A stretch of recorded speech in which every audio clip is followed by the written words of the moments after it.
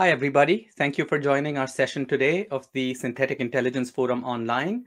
My name is Vic Pant, and I'm your host for this session. Very happy to present a session on beneficial AI, addressing global hunger with AI, edge, and IoT for agriculture.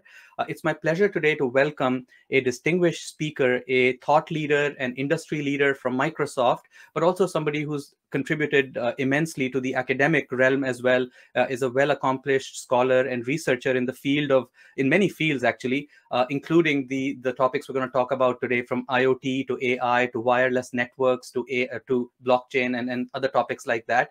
Very happy to be joined today by Dr. Ranveer Chandra, who joins us from Microsoft. And today, Dr. Chandra is going to talk about FarmBeats, which is a very interesting initiative that brings together these various technologies in a very complementary and synergistic manner to truly achieve the goal of AI for good, or responsible AI. So without further ado, Dr. Chandra, I'd like to welcome you to the stream and would like you to introduce yourself a little bit, and then we'll go into your slideshow. Thank you. Yeah, thank you, Vic. Hello, everyone. I am Ranveer.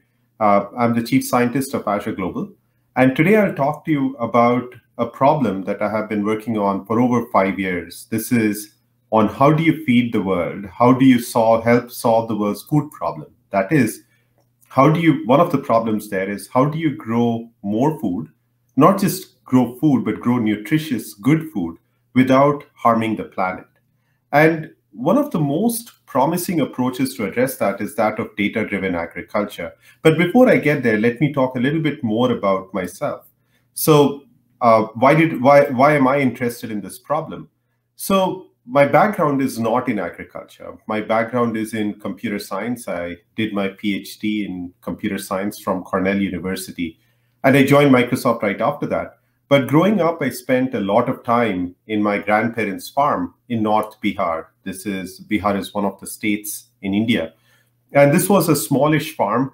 Back then, I did not like anything to do with agriculture. I would go to these farms, and these villages, they did not have any electricity. They did not have any toilets. But that did give me exposure to a lot of really primitive forms of agriculture, a lot of poverty. And that's been one of the driving forces behind why am I trying to address this problem. So then going back to the question of how do we help improve the farmers' lives? How do we help address the world's food problem? One of the most promising approaches to address that is that of data-driven agriculture. What would data-driven agriculture enable? Well, with data-driven agriculture, for example, you can map every farm in the world. You could overlay that with data. For example, what is the soil moisture level 6 inches below the soil throughout the farm? What's the soil nutrient level?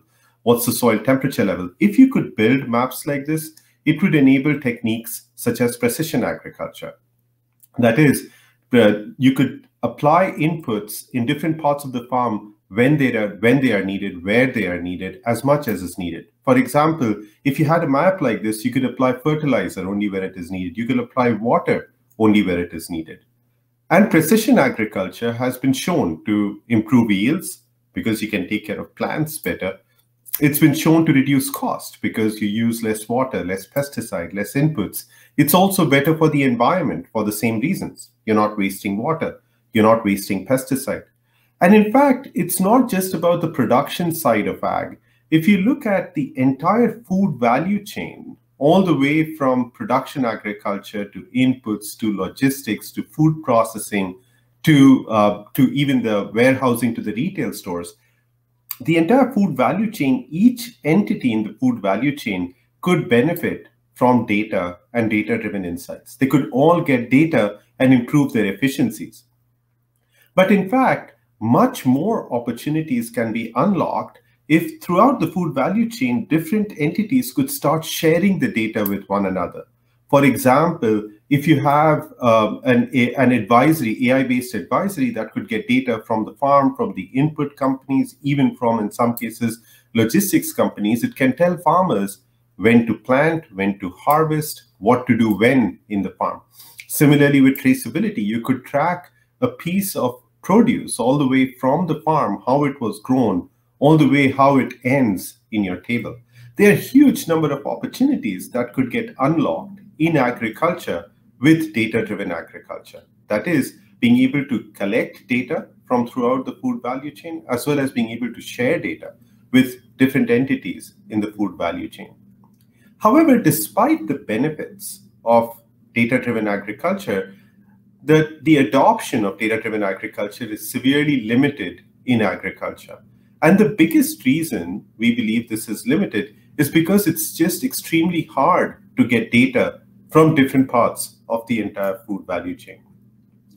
That had led to the start of the FarmBeats project at Microsoft. And today I'll talk about some of the innovations that we have been looking at Microsoft, including Microsoft Research, Azure, and different teams within Microsoft on how do you help make agriculture and food more data-driven. And I'll talk about some of these innovations as well as some of the products we are building that brings together a lot of technology, from the Internet of Things to artificial intelligence to edge compute to the cloud.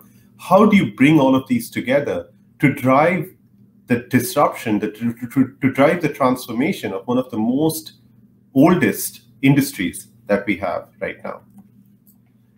So one of the first reasons existing solutions are expensive is because of connectivity. That is, the farmer's house might have some sort of connectivity to the internet, but the farm itself could be a few miles away.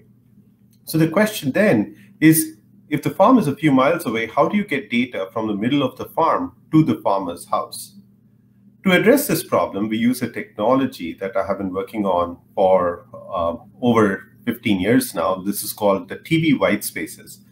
The idea what TV white spaces enables is, imagine if you have a Wi-Fi-like router that you can access the connection a few miles away.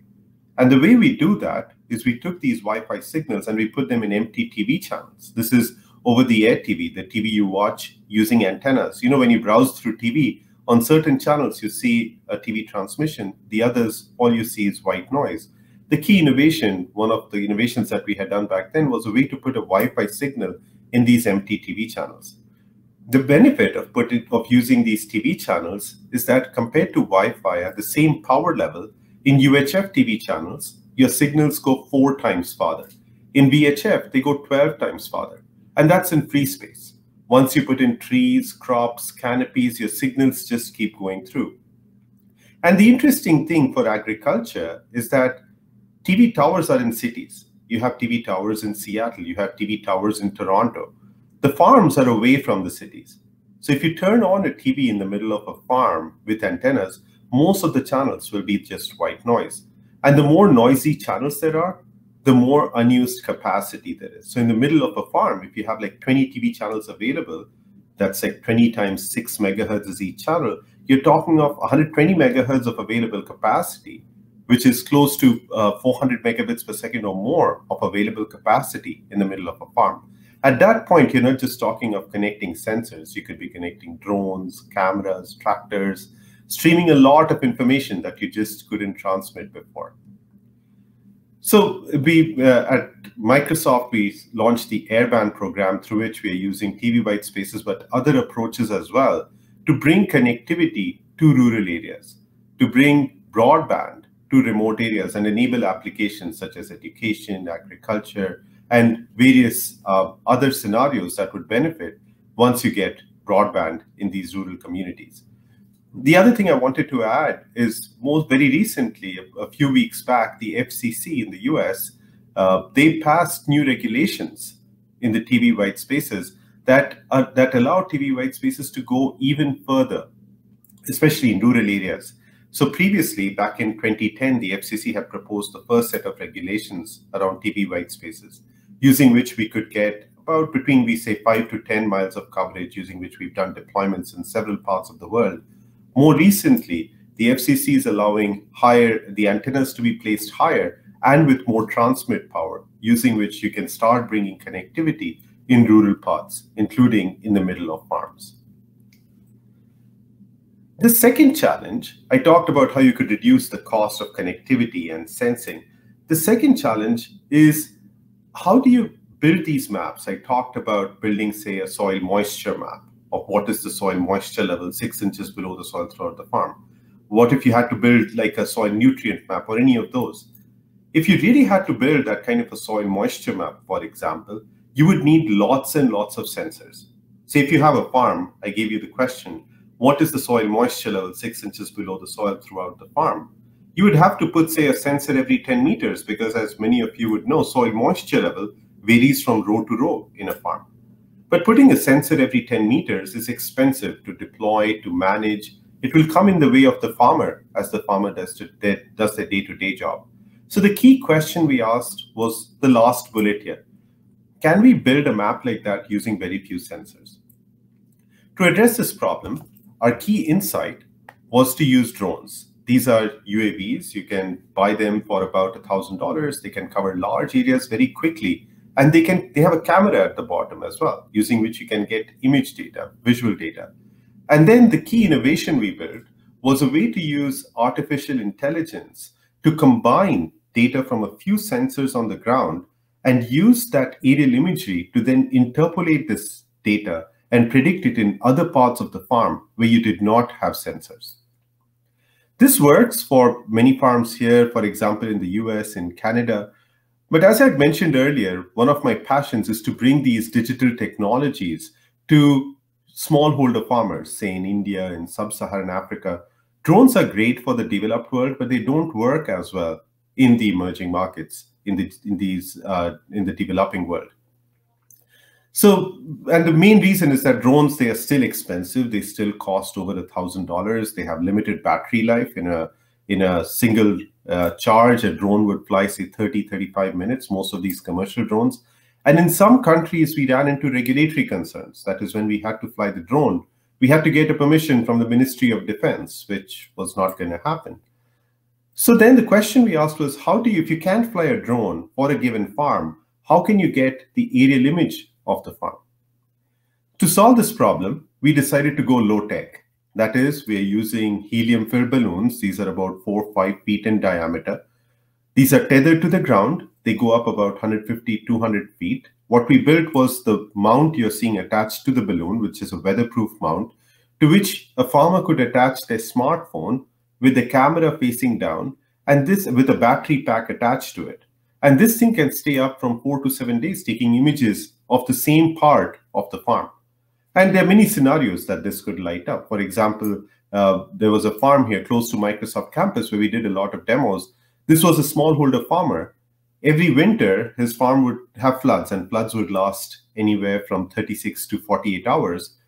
The farmer right now, whenever he came in the morning to the farm, if he saw any amount of flooding in any part of the farm, he would have to throw most of his crop because he didn't know which crops were touched by the flood. With this, because it can last from 4 to 7 days, he has visual proof to see what parts of the farm were actually flooded and only throws away those part of the crop. But in fact, you can do much more than just a static balloon.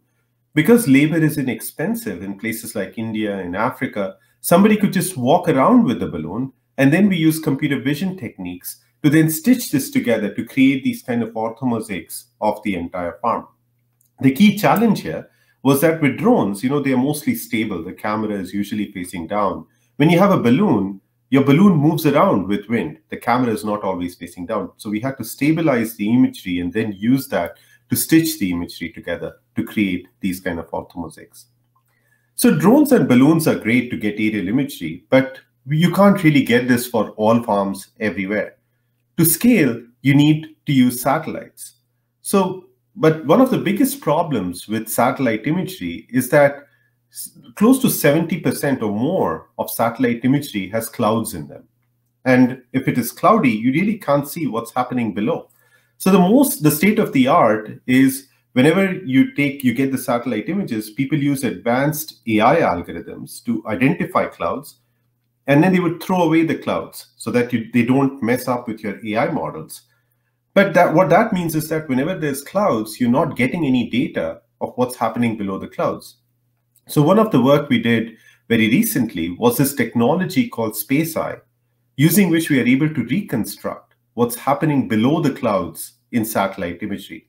And the way we do this is using a GAN technique. We modified the generational adversarial network technique, GANs, which are used commonly in deepfakes. But instead of creating a fake, what we did was we used data from another satellite that goes around the Earth that has radar in it. These radio frequency waves go through the clouds. they reflect differently from different surfaces, say if soil is moist or the plants are wet or not. And we use that reflected signal to reconstruct, using this GAN approach, something which looks much more realistic. And we did this for various parts of the world. Here, what you're seeing in this video is on the left is the state of the art, what you get from satellites right now.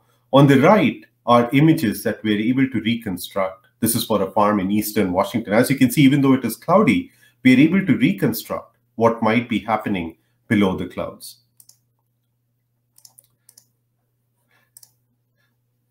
So then once you get the aerial imagery, say from drones or balloons or satellites, then what we do is we take the images, say in this case from drones or satellites or balloons, we create this image, we intelligently place the sensors in the ground, we use that intelligent placement of sensors with those, wherever there are sensors, to train the AI model, and then we use that AI model to start predicting what these values are throughout the farm. And we've created maps like this for soil temperature, soil moisture, soil pH, and many other variables that would be useful for agriculture, for farmers. So to summarize, what we're doing in this part is we are getting data from aerial imagery, combining that with ground sensors to create these kind of maps for the farm using very few sensors. So with TV white spaces, you could bring down the cost of sensors. Using this approach, you need much fewer sensors than what you would otherwise need to start building maps of farms. This works great, but then another challenge that we ran into was, well, you could get large amounts of data from the farm to the farmer's house using the TV white spaces and do AI/ML, but if you can't transmit all of this data to the cloud, then you really can't get the benefits of all of this data. And what we realized is that farmers, many of the farmers, they don't have broadband connectivity. For example, most farmers in the US and Canada and other places have only 1 to 3 megabits of second connection to the cloud. And even this connection is prone to outages. There is a farm in upstate New York, and we used to work with this farmer. Every time there was a snowstorm, there was a high likelihood that his internet connection would go off. So then the question is, if you're getting large amounts of data but can't send them to the cloud, how would you bring the benefits of all this AI, ML, all of this to the farmer? To address this problem, our key insight was that most farmers have PCs. If they don't have a PC, we ship them a PC form factor device, an edge device, that sits in the farmer's house or office and does a lot of compute sitting in the farmer's house or office. And then we send summaries to the cloud where we then merge with other data streams, for example, from weather, from seeds, from satellite data, and then send the advisories to the farmer. Just double-clicking a little bit on the gateway, what that is everything you're seeing in the gray box is what we were running on this gateway device. It's like a PC form factor device. It gets data from sensors, it gets data from drones. We are doing computer vision, stitching with panorama generation. We then combine that with sensor data using the technique I talked about to generate heat maps, which then flows into these agricultural services, things like precision irrigation, precision pH, and so on. We also have scenarios where you could get data from cameras streaming over, say, the white spaces, where you're doing deep learning on the edge itself. I'll talk about a scenario in a bit. And all of this data is then synced with the cloud, where all of this data is backed up in the cloud. In addition, we have storage, unique storage that's, for example, if you fly a drone, you could have a few gigabytes of data, if not more. Rather than sending the gigabytes of data to the cloud, you would be sending the summaries of that to the cloud while storing the raw data in disk and sending it out separately to the cloud. Then we also have a web server for offline access. That is, when you lose internet connectivity, you should still be able to get access to the services. So there are many other innovations we did as part of this, but when this was in research, we actually did several deployments. We took this in several farms, all the way from small farms of half an acre to big farms, all the way from 9,000 acres or more. And just some use cases of how growers were using this. So this was for a farm in eastern Washington. Well, one of the things we were doing there is we were doing microclimate prediction. So, for farmers, one of the problems that one of the key inputs to every farming decision is weather. That is, what is the weather going to look like in different parts of my farm? And each part of the farm could be different, especially if you're talking 9,000 acres spread across multiple miles.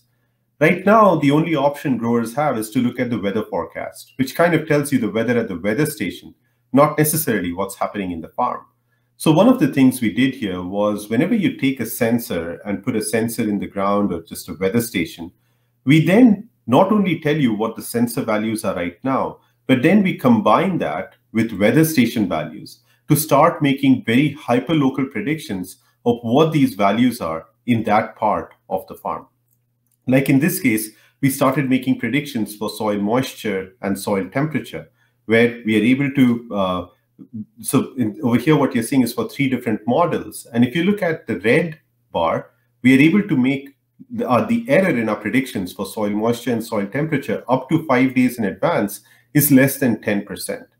And the way we did that, we took weather station data from 50 weather stations across Washington state over the last 7 years at 15-minute intervals. We used that to build the model. And then whenever you put a sensor, we then start making very hyperlocal predictions for that part in the farm. So the farmer, one of the farmers that uses this is in Eastern Washington. He's a 5th generation wheat farmer. And when he looks at this data, whenever he's taking out his tractor, for example, what's the wind going to be? He farms 9,000 acres spread across 45 miles. And whenever he's taking out the tractor, he would look at, okay, what is the wind prediction in what's the wind going to be in different parts of the farm? Because if you're spraying any chemicals, you want it to go where it is intended to, not being splattered around because of wind. The other use case, his testimonial, is at the bottom left of the slide. That is, he was looking to spray herbicide in the farm, and the weather prediction was 42 degrees. We said it was going to be 31 degrees. It was actually 30. It was below freezing. It was good that the farmer did not put chemicals in the farm because that would have hurt his crop. This is another use case I like talking about. This is in upstate New York. The farmer wanted to know how his cows are doing once they are out in pasture. So we flew the drone. We transmitted the data over the white spaces to an edge device. And within 30 minutes, we could start flagging things like from left to right, the grass is growing back well. There is a water puddle that needs to be fixed before the next planting season. The cows are pooping well, which was also important information for the farmer. So for all the deep learning enthusiasts out there, this is deep learning on cow poop. This is where the cows are. This is a stray cow that needs to be herded in. All of this within 30 minutes of flying the drone. This is a farm close to Microsoft campus. We used to do a lot of demos here. Bill Gates came to this farm. He blogged about it on Gates Notes. This is a smallholder farmer. We show him these beautiful pictures and overlay it with data. For example, here what you're seeing is a soil moisture map. We were able to flag that the bottom left part of the farm is still moist, even though we did not have a sensor over here. This was another use case where after a farmer had applied lime, we were able to flag that these dark parts of the farm are still acidic. The farmer needs to reapply lime before planting the seeds. This is a deep learning scenario where we had put cameras in barns, like up to 3 cameras, and we are tracking cows, seeing whether a cow is sick and flagging that information to the farmer. Now that was like a baby monitor for cows, right? You could have cameras and you can just be sleeping. You know what's happening in the barn. To think of it that for that scenario, if you did not have, say, the TV white spaces, if you did not have edge, those scenarios are very hard to enable. So then what we did was we took this from research so this was in research, and then we started taking parts of it and shipping it as part of a product. And this, I moved over to the product side 2 years back, and we shipped FarmBeats as a product last year. So for any ag tech companies that are out there, typically when you're building your ag tech solutions, you get data from a variety of sources, satellites, weather stations, and then what you do is you clean the data, you analyze the data, and you then build these farm advisories, which are a lot of work. One of the first things we did with Azure FarmBeats was we're taking a lot of this undifferentiated heavy lifting away from you and running it as part of the FarmBeats system. So what we're doing is we have a data ingestion API. So all the things you're seeing at the bottom is built by partners. So partner sensor companies, we take custom data. You could bring weather data, satellite data. You could bring all of that into FarmBeats. Then what we do is we combine these different data streams using the AI machine learning techniques that I talked about. And then we enable APIs for you to start adding your custom solutions on top. And all these custom solutions are built by partners. This is a very partner-led approach where we work with different types of sensor companies, drone companies, partner equipment companies, as well as AgTech ISVs who can then start building these AI solutions on top of FarmBeats.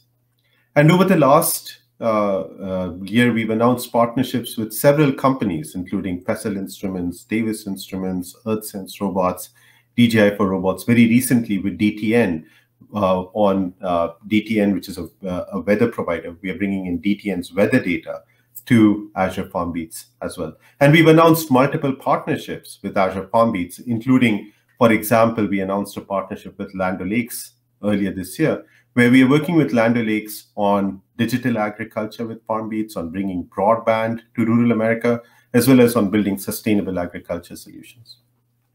So that said, I wanted to also add a little bit more on continuing research that we are doing. While we ship the product, we are bringing in some of the existing technologies in the product.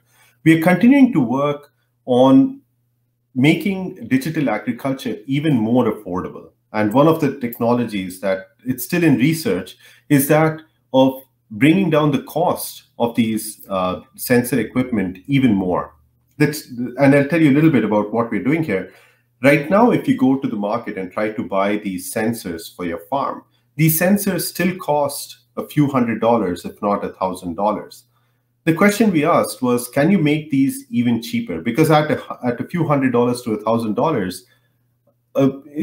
farmers would always ask what the ROI is. And especially if you're looking at smallholder farmers in places like India and Africa, they won't spend a few $100s to buy a sensor in the farm. Well, even though they won't spend that, many of them still have a smartphone, even if they have an inexpensive smartphone. If they have a smartphone, it most likely has a Wi-Fi chipset in it. If it has a Wi-Fi chipset in it, the key idea we came up with was with the system called Strobe, was to use Wi-Fi to start measuring soil moisture and soil EC. The key idea was that once you transmit a Wi-Fi signal, the time of flight of a Wi-Fi signal of these waves through any material depends on the permittivity of the material. So if the soil is moist, it's going to take longer to traverse the same distance. Now, the challenge is this distance is of the order of nanoseconds. This time is of the order of nanoseconds. And measuring that with Wi-Fi is difficult. And then the key insight we had was that most of these Wi-Fi chipsets have multiple antennas. So instead of measuring the absolute time of flight, if you could measure the relative time of flight, that becomes a tractable problem.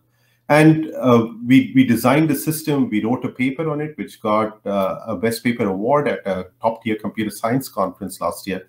And we compared the results that we were getting with a state-of-the-art sensor that we bought we bought online, and we saw that the results were very close to the actual results.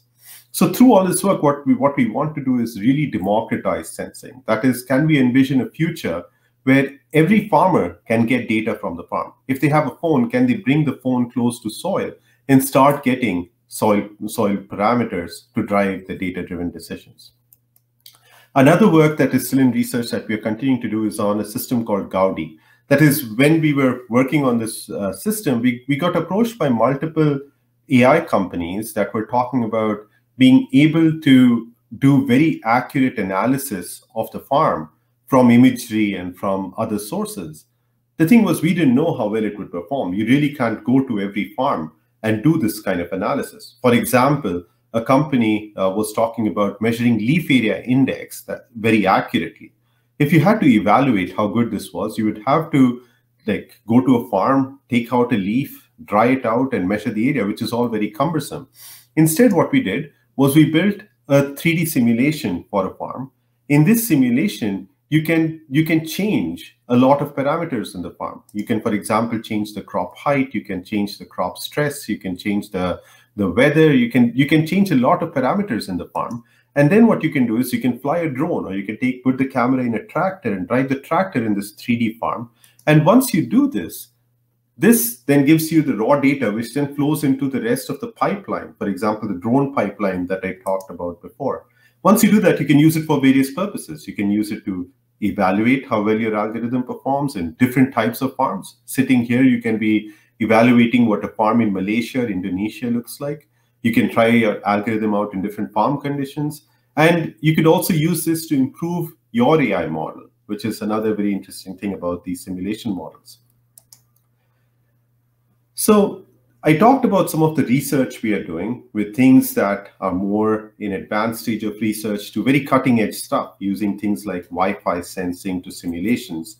We're taking things from research, bringing in all the AI, all the other technologies that we're building. And like I talked about, we're shipping multiple products that are valuable for agriculture. For example, the Azure IoT for IoT-based scenarios, Azure Blockchain, there is Azure ML, which I did not put here. And of course, Azure FarmBeats, that brings a lot of these things together, which is a very partner-driven solution.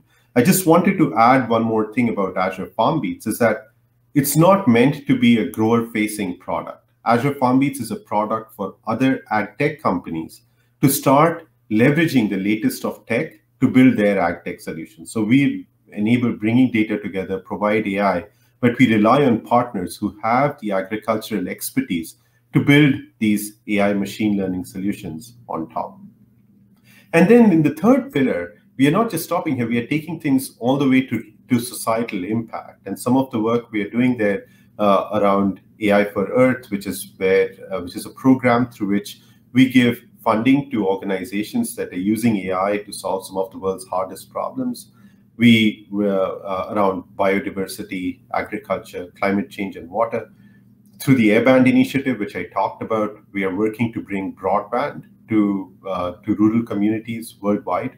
Through the Tech Spark program, we are working towards skilling the rural population, that is getting them more skilled towards data so that they can then apply for a lot of tech, a lot of advanced jobs that are there in the market right now. One of the interesting things we did with Tech Spark was through the Tech Spark initiative was this was a partnership with the FFA, the Future Farmers of America, where we created a FarmBeats student kit.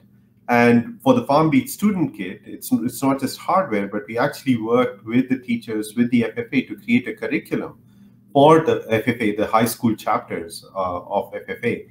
And the goal here is to expose students, even when they are in high school, to data, to AI, so that they can then start using the latest in technology for their farming practices.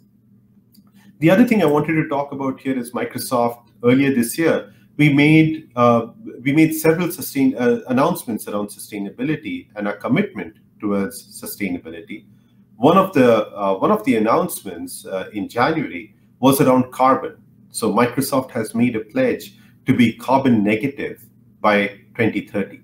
When we say carbon negative, it means that we're going to put back more carbon than the amount of carbon that we generate, the amount of emissions, the greenhouse gas emissions that we generate. And how do we get there? Part of the way we'll get there is by reducing our own emissions. But that's not enough. We need to do more. That is so there what we're looking at is we're looking at ways to purchase carbon credits, to invest in technologies that can help put carbon back into soil. And one of the promising approaches towards that is agriculture. That is, if farming is done the right way, it can help put carbon back into soil. And but of course, when I say the right way, it means things like the right way could vary from farm to farm. And for different farms, the amount of carbon that you could sequester could be different. So those are some of the questions that we are currently looking to answer. We are continuing to work on this. For example, when should you plant a cover crop? What cover crop should you plant? Should you do no-till farming? How should you do nutrient management, water management in the farm? Those are all questions that we need to answer in order to get agriculture to be a good carbon sink, to be able to get farmers worldwide to be able to put more carbon back into soil without hurting their productivity. Productivity both in terms of yield as well as revenue for the farmers. We want the farmers to be profitable, even more profitable, while practicing sustainable agriculture. So to conclude, I talked about FarmBeats, which is about a platform that we are building to enable data-driven agriculture, to bring in data from different data streams, from satellites, IoT sensors, on top of which you can bring your AI and machine learning to start creating new scenarios for farmers. And to conclude, I want to say that I know many of you are AI machine learning enthusiasts and are looking to see how AI machine learning could make a difference. Well, this is one way where through what we're doing here, we're just scratching the surface, bringing technology, one of the oldest industries in the world. But we need all of you. We need all of you to start thinking about scenarios. And there are so many problems in this space, some of which can be solved by existing AI and machine learning techniques. Others might require the invention of new techniques. But I'm confident that if all of us work together, we can help make a dent, make a positive difference to help address this problem of world hunger. Thank you. Thank you, Ranveer. That was an excellent presentation. I very much enjoyed it. And I have a few questions. There's a couple questions in chat that I'd like to pose to you as well. So I think one question that comes to my mind right away is, Ranveer, you talked about at one of the last slides, you talked about this notion of nature-based solutions. So we think about, for example, forests as carbon sinks. And you also mentioned that if agriculture done the right way, I mean, after all, plants need sunshine, they need carbon dioxide to grow. So you could actually reach that. My question is a little bit more on the economic side, though, because you did talk about also farmer productivity and farmer let's say profitability as well. Is it's important to get the science and the technology right, but what kind of thought leadership is Microsoft sort of putting out there when it comes to the economics underlying sort of the environmental aspects, but even just the hard dollars and cents aspects of building these types of data-driven farms? Thank you. Yeah, no, that's a good question, Vic. And one of the key, if you saw the underlying theme below these innovations, it was all about how do you democratize data-driven agriculture? How do you make data-driven agriculture really affordable? And I'll just add a little bit more context to it, right? So when I started working on FarmBeats, one of the things I did was I went and interviewed several farmers. I actually spent a week in a farm in upstate New York. And when I went and talked to these farmers, not just in the US, in different parts of the world, what I realized is that farmers know a lot about their farm. They have been farming there for decades, if not centuries. And there was a farmer who could pick soil, feel it, and say what might be going on. There was another farmer who would take and he would taste the soil and he would say, you know what, this might be going on with the soil. These farmers know a lot. But the thing is, even though they know a lot of decisions that they take is still based on guesswork. Like, they know a lot about their farm, yet when to water, what to do is based on things that are out of their control, and they assume that certain things are happening. Is where our thesis is that if you could augment a farmer's knowledge with data and data-driven insights with AI, you can really unlock a lot of value. And that's what we are after. We are after this scenario where we are not trying to replace a farmer. We are trying to make a farmer more powerful by bringing technologies which are affordable for the farmer to help them take much better decisions. And a lot of the work we are doing there is on making this data-driven agriculture more affordable, more usable. Like, for example, things like TV white spaces or edge compute, or using AI, where you can really, rather than putting a full-fledged, like a weather station, you can put low-cost sensors and try to get similar kind of estimates of what might be going on in the farm. So these are some of the things we are doing on the economics, on the side, to make things more affordable, to democratize technology to be used by all farmers everywhere. Thank you, Ranveer. So I'm going to put one of the questions in chat now. I think it really builds nicely on one of the things you just mentioned, is bringing the existing knowledge of the farmers to the table. So there's a question here. When you were talking about data sources, do you also consider yield maps, historical yield maps, into your models, into your predictions?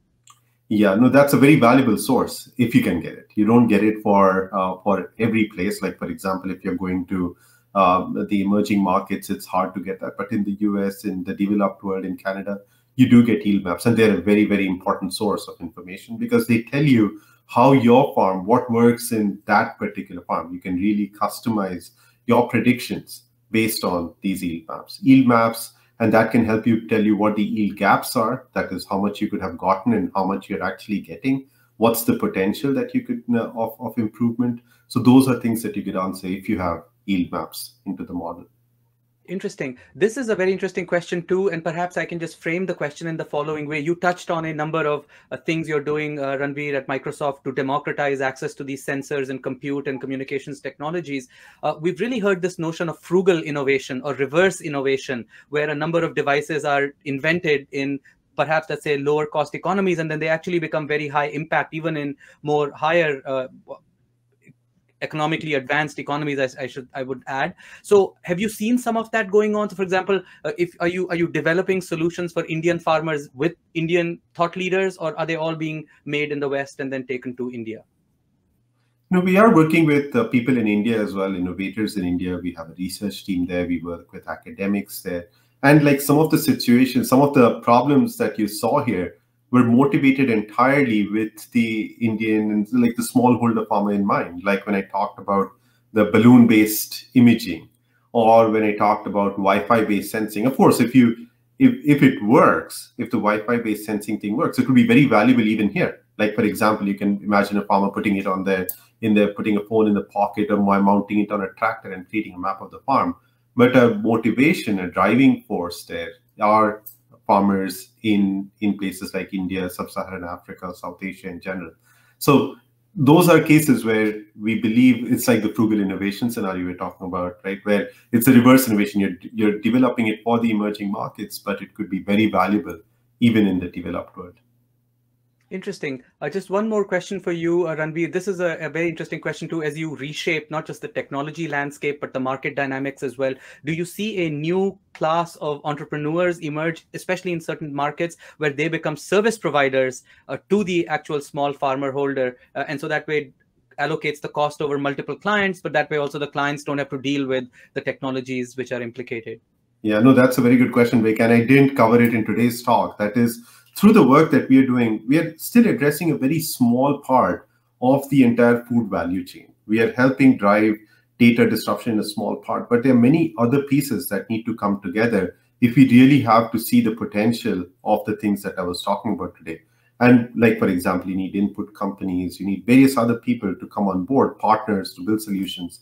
But one of the things which you touched upon was new business models. And I think that's also going to be key to start driving. Like, for example, I think this is one of the scenarios that you meant. Rather than every farmer buying a drone, someone else going and flying a drone and getting data and pushing this all to the cloud. That could be one. The other could be around sensing. Not everyone needs sensors in their farm. You could have like loan-based, not just sensing, but any such IoT equipment where someone else could be doing it as a service.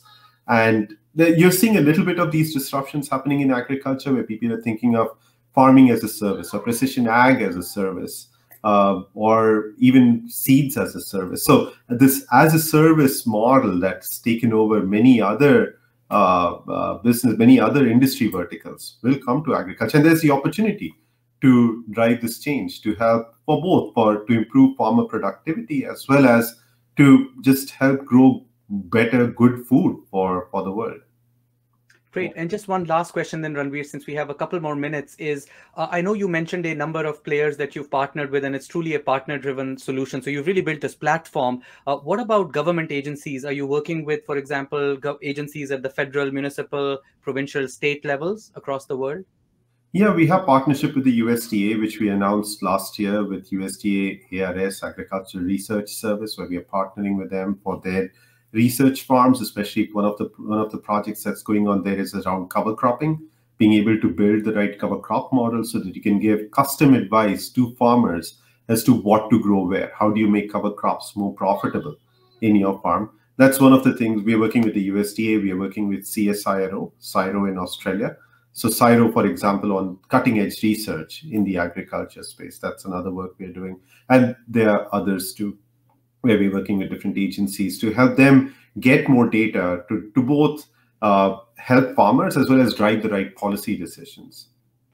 Thank you, Ranveer. This was a very thoughtful and thought-provoking talk. And as we conclude this talk, I'd like to invite you back maybe in a couple of months to share some more updates with us as the technology advances so rapidly. And as you mentioned, business model innovation happens so quickly. And also, you have a very warm welcome to come to Toronto, which is the home of the Synthetic Intelligence Forum once the whole pandemic lockdowns minimized. So thank you for your time, Ranveer. Very much appreciate your sharing your insights and your thoughts and your just deep expertise on this topic. And very happy to see how you've synthesized all of those technological value propositions and turn them into a unified, cohesive platform that partners and just clients can really benefit from. So thank you so much. And thank you for doing such a great job that you're doing.